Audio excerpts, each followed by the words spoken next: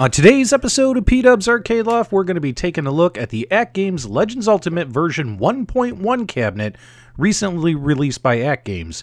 Is it better than the 1.0?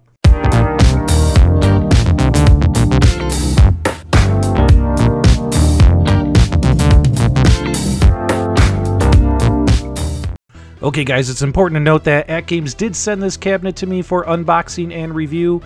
However, I am not being compensated for this review in any way. All thoughts and opinions are mine and mine alone, and AtGames is not going to review this review prior to it being posted. Taking a look at the assembly, as you can see here, as we're making our way through these shots and these steps.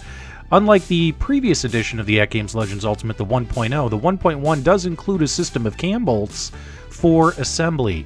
The 1.1 did not have boards bracing the base of the cabinet. It literally just had a couple of connectors around the sides to kind of hold all the panels together.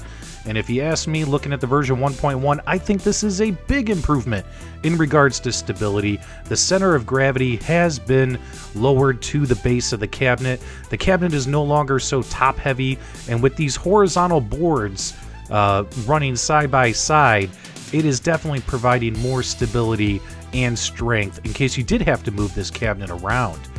Obviously, once you get the frame and the sides screwed together, you just slide in your front board and your back board, and boom, you are done. And this thing is rock solid. I mean, this thing is nowhere near as wiggly as the 1.0 cabinet. This thing is definitely an engineering improvement by AtGames on how they designed this particular part of the cabinet. I mean, I am shaking this thing vigorously, and it's not going to fall to pieces. I wouldn't dare do that on the 1.0 cabinet. Once she's fully assembled, it definitely looks a lot like the 1.1 minus some different cosmetic changes. Such as we do have our USB and HDMI ports here, now under the base of the monitor, under the base of the bezel, instead of connected to the control deck. One nice improvement is we only have 3 wires to plug in instead of 5 or 6, unlike the 1.0 cabinet. Although this cabinet does take longer due to the cam bolts to assemble, once you get it assembled, I mean, it just takes seconds to put the control deck in, as well as to swap the control decks in and out. Because that's right, guys, this AtGames Legends Ultimate 1.1 control deck can be swapped out for the Legends Gamer Pro. Now, taking a look at the side panels, here's where I feel that when it comes to the side art, AtGames had a great idea, but unfortunately I feel this was poorly executed when it comes to offering swappable artwork to the masses. On the side panels, there's different screw holes where you have to put your artwork, and then of course that's where your pinball kit, your side pinball buttons are going to be mounted. And of course when you lay it out, I mean, the vinyl artwork here, I mean, it's just a thin piece of, I don't know, kind of plasticky coated material. What I do like about it is that this is definitely a material that would be resistant to scratching in case you bump into it or bang something into it. I've had plenty of cabinets where you bump into it and you tear or gouge the artwork. This does feel like that's going to be less of an issue with this kind of artwork. It's more or less kind of like a plasticky poster versus vinyl. And AtGames did this so folks could easily swap out their artwork. You simply put your artwork on and you screw it in. And there's certain steps to follow to get the artwork screwed in correctly. However, although I kind of like the feel of it when you touch it, when it comes to getting everything put in, take a screenshot of this, guys. This is the appropriate way, if you follow the numbers, of getting the artwork lined up. And as you can see here, we do have these screwed in. One big fail on my end is they use these silver clear screws, which really just stick out and they don't blend into the artwork. And even following the steps, as you can see here, taking a look here, I mean, we definitely have either a bad cut on this particular piece of artwork, but this was on both sides, guys. And even when you follow those steps on how to get these screwed in correctly, it's still bubbly. There's still too much air. It's not a firm fit. In my opinion, guys, that was a good idea, but poorly executed by AtGames. I would not support that moving forward. I would prefer just to have artwork permanently attached to the side of the cabinet. Now, right here I have my Legends Gamer Pro.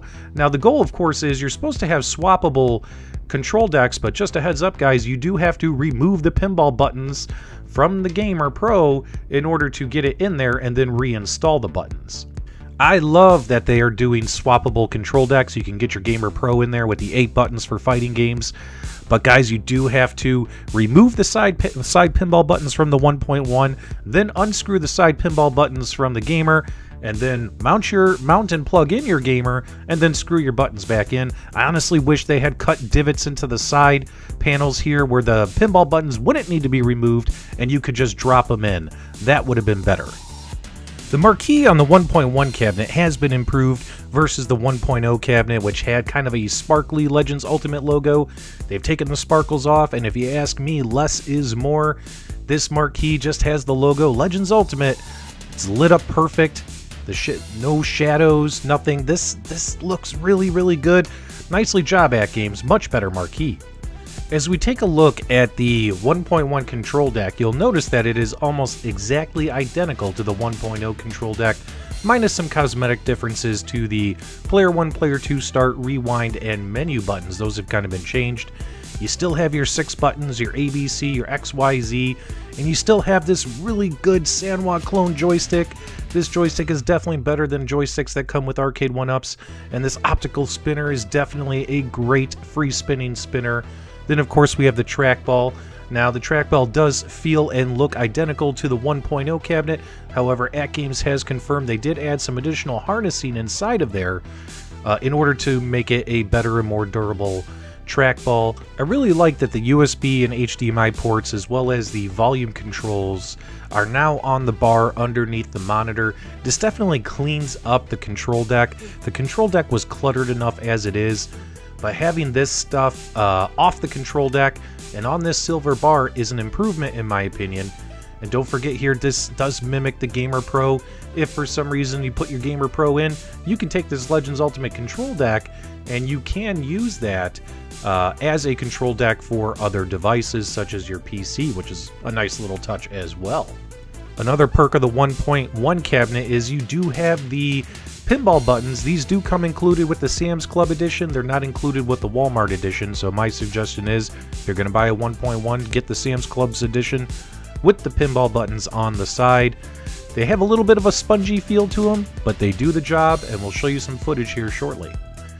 They did change out the some of the games on the black kick plate, these to match some of the different games included, the Taito games in this bundle. I'm not a big fan of black kick plates with games listed on them. I'd rather have artwork myself personally, but overall, cabinet looks pretty good. Now when we look at games, the 1.1 cabinet does come with 300 games built in, as well as all the same features and functionalities as your Legends Gamer and your Legends Ultimate, except for maybe a couple of tweaks, like you can't do portrait mode on the arcade cabinets, but you can do it on the Gamer arcade sticks. But if you've been following my channel, or if you're new, subscribe, check out the AtGames playlist. We've covered all of these things over the last 12 months, over 70 videos on the AtGames ecosystem. If you're a fan of the AtGames ecosystem, you're going to be happy with this particular product, as well as all of the games included. There are a ton of games. Plus, one of the highlights, of course, is AtGames gives you the ability to bring your own game via so many different methods. You can use a USB drive for your add-on games or for your coin ops games, and then of course you have the ability to stream your PC to the cabinet and all that stuff.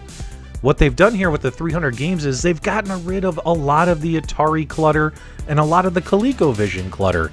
Instead, we have arcade games, some Genesis, some Nintendo console games, and of course the addition of 47 Taito games with the new AtGames partnership with Taito. As you can see here, Coleco is gone and a lot of the Atari clutter has been removed as well. And of course we have 47 awesome Taito games. These games are so much fun, and of course you'll enjoy playing these on the Legends Ultimate. The game selection has definitely been improved. What's cool is if you do have a 1.0 cabinet, there's giving all owners the Taito games as well. All 47 titles will be downloaded to those user systems. So it's a win-win whether or not you have a 1.0 or a 1.1 cabinet. And of course we have our leaderboard games and all kinds of other fun things with this. Now we're going to put together a separate pinball video showcase showing you the differences in pinball play on the Legends Ultimate 1.1 as well as the Legends Gamer. So keep your eyes out for that video. But having pinball buttons on the side is pretty cool. Right here we're playing Pinball Add-on X. We're playing Leprechaun King, one of the free tables you can play off the AtGames ecosystem. And of course, when you stream pinball, streaming, I would recommend you got to have a hardwired connection in order to have the best possible experience. It's definitely not going to be a perfect experience, but it's just one more way AtGames is giving you the ability to play more games on their platform is by having some pinball tables available to stream directly to your cabinets or to your Legends Gamer. And as you can see here, we're playing the pinball buttons. They work, they do the job, and it's a lot of fun. And right here, I'm going to nudge it until I tilt it. As you can see, you got the nudge and you got the flipper buttons on the side. Pretty cool. Nice addition by AtGames. Again, the buttons on the side are a little bit spongy compared to the buttons on the control decks, but they do the job, and I'm happy with them.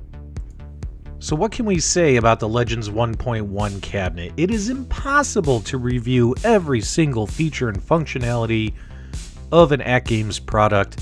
I mean, hell, we're still making videos on the 1.0 cabinet even after all this time because AtGames continues to provide their users more and more options, more and more ways to play games in so many different ways, whether it's connecting a PC, a Raspberry Pi, a computer, an Odroid, whether it's Bluetooth connecting or streaming these devices to the cabinet to play your own games, playing games off USB sticks, as well as having the arcade net, having licensed games available to stream to your cabinet, anywhere from 300 to 350 games or more included on the devices themselves.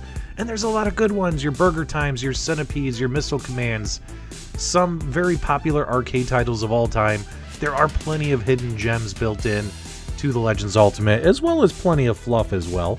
But there are some good games, and I think most users do enjoy the fact that, hey, I might be able to get my name on a leaderboard. Look at PDubs, number 4 right here.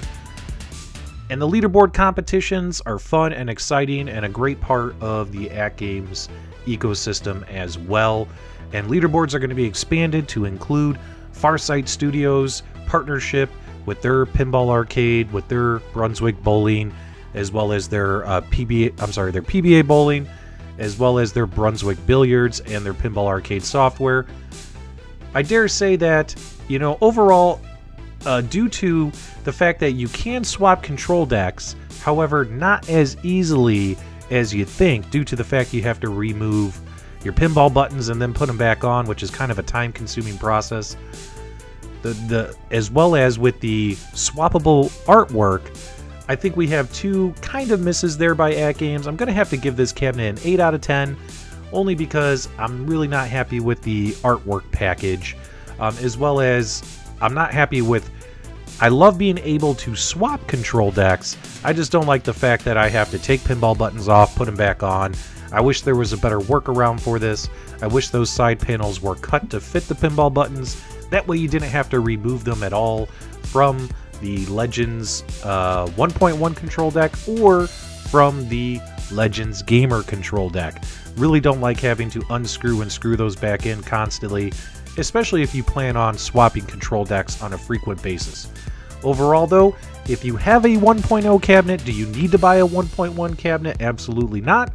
These cabinets are future-proof with the firmware updates, so no worries there, guys. But if you don't have a Legends Ultimate yet and are considering purchasing the 1.1, feel free to do so. I would recommend this cabinet. Kudos to you. And of course, I think you'll enjoy becoming a part of our competitive and fun gaming community. As always, guys, give us a thumbs up on your way out if you appreciated the review. If you enjoyed the content, thanks as always for tuning in and hanging out upstairs with PDubs Arcade Loft. Hope you guys have a fantastic day. Make sure you subscribe. Talk to you soon.